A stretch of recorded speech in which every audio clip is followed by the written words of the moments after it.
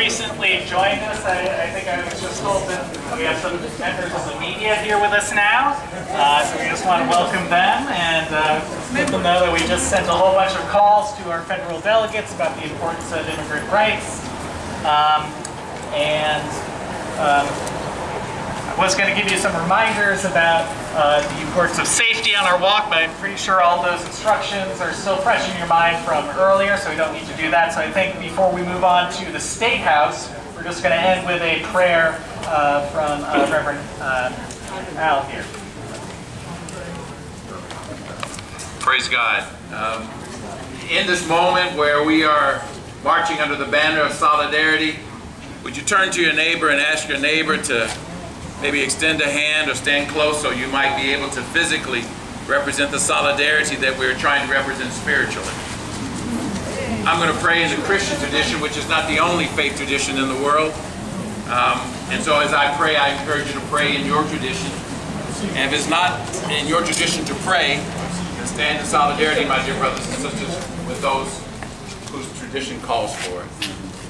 Gracious God in heaven, we ask in this moment for the grace and the power and the energy to represent your deep love for humanity as we walk across your land, as we profess our faith in you, and as we profess our love for one another. Lord, you have called us to be your eyes.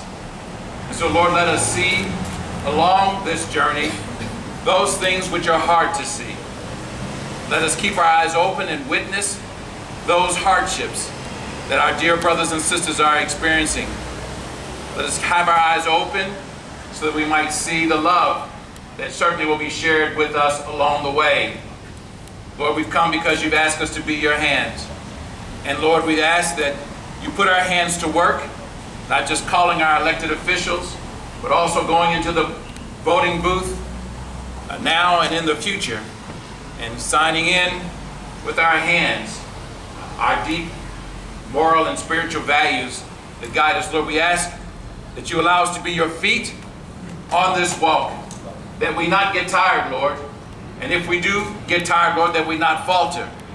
And if we do falter and struggle, Lord, that there'll be someone there to pick us up.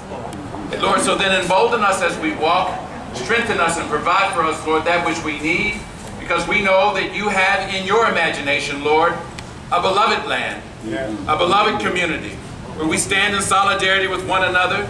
And so we ask for that love and that solidarity now, and as we move forward across the countryside. Stay with us, God.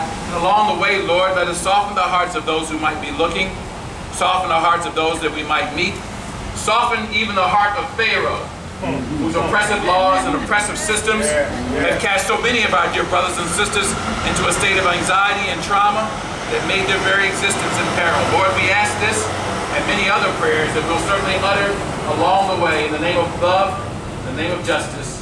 This we pray. Amen. Amen.